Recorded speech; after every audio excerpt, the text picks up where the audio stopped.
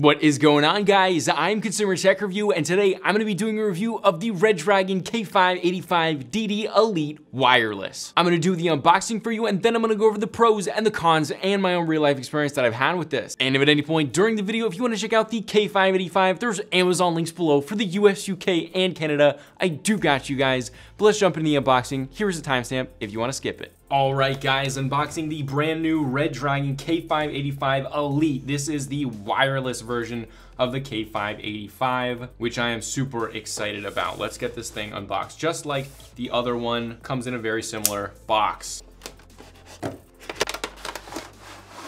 Comes with a switch puller, Redragon sticker, and a manual. Okay, so I'm fairly certain that this is actually not a Bluetooth, but is actually but it uses this, a 2.4 gigahertz wireless connector. Oh, and actually under here, you have a switch puller, a nice one too, which is great to see. And you have a USB-C braided cable. It's nice, it's not anything special, but it is braided. And then in here, you have extra switches in case some of them break on there. You can switch them out. Let's get this thing out of here.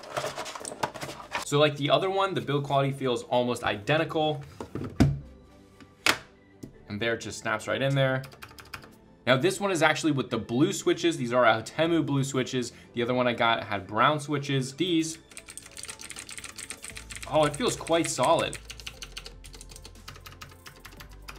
I will say I do like these buttons way more with blue switches rather than brown switches. And I'm a big brown switch guy, so that's saying a lot. They just feel a little bit better for something like gaming. Although you could also switch out whatever keys you want on this to different switches. So you could have these in blues and then have other ones in browns or reds or really whatever you want. They all do have to be Temu, but you can do that. And for something like this, which is just fully for gaming, that might be a legitimate thing. Now again, just like the other one, really nice ergonomics. Space bars right here. This wrist rest is so nice. It's hard plastic, but it's not about the soft and cushionness of it. It's about the hand placement, which feels really, really good. You can go all the way back here. You go up there, you can go here. This is typically where I play. Space bar is easy. Everything's right where you want it to be. The ergonomics are fantastic.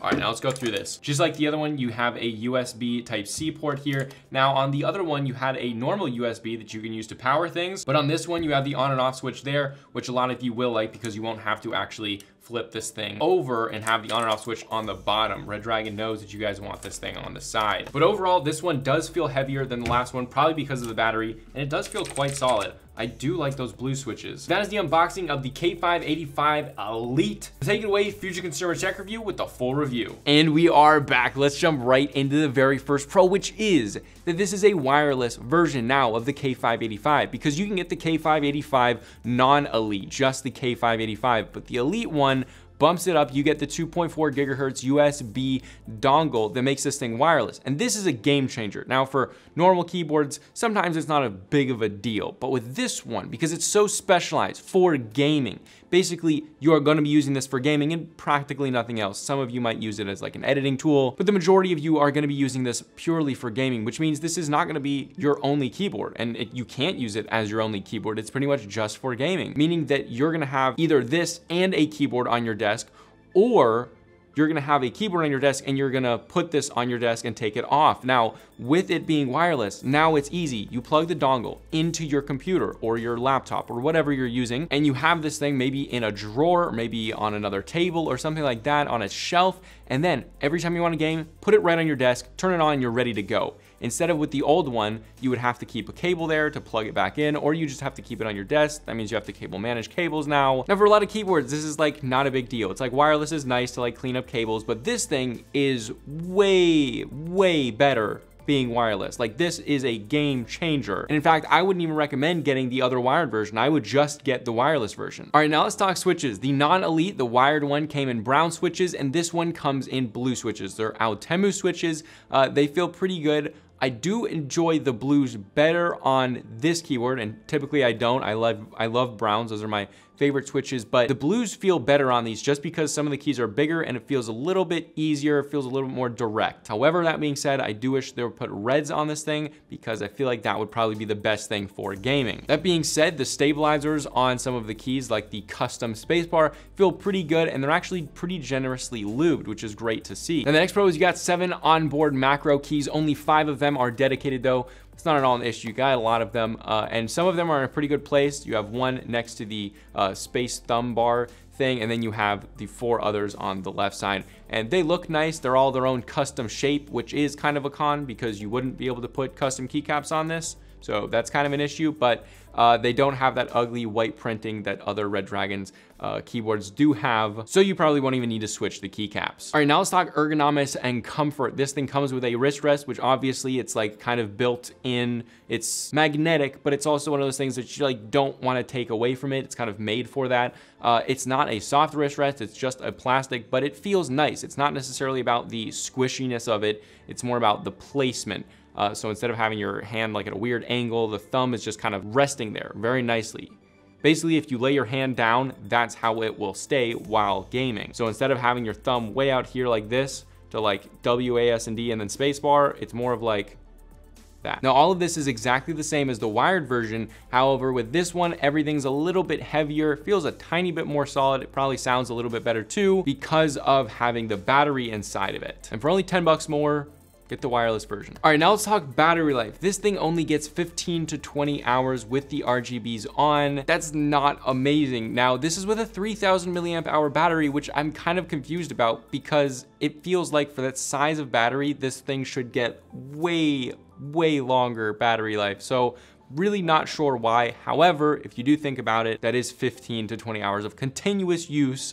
So if you're gaming for a long, I mean, if you're just using this for gaming, which I think most of you will be, that's still a long time. You could use this thing for a week or more if you guys don't game that much. So kind of a con, but at the same time, it's probably not gonna make that big of a difference in terms of usability. Now let's talk RGB. The RGB on this is actually pretty good. The keys are bright, they're vibrant. There's a couple different modes that are pre-programmed, although you can change that stuff in the software, but you cannot change everything without getting the software. All the RGB is only like 4 different modes, which is not my favorite. So there's no like function key to like switch things. That's kind of a con. But the other con with the RGB is the spacebar does not light up while in wired mode. And I thought maybe this is just my tester, something like that. But then I look on their product images and the spacebar is not lit up on any of the product images. So you don't get spacebar. The RGB is there. When you plug it in, it turns on. It's just not in wired mode. Just the spacebar, nothing else. Kind of strange, don't know why it's there. All right, now the next pro that I know a lot of you guys will like is the on and off switch is not on the bottom, it is on the back close to the USB for charging. So this is charged with USB-C, which is nice because if you guys are using other keyboards, you might just be able to pull the USB-C out of that, plug it in this when it needs charging. Okay, but compare this to the normal K585 DITI, the K585 DITI Elite is way better. I mean, it basically is the best form of this one-handed keyboard for gaming. The ease and usability of this thing is incredible. And as well, the 2.4 gigahertz USB dongle, some of them have like connectivity issues on other keyboards and stuff that I've used.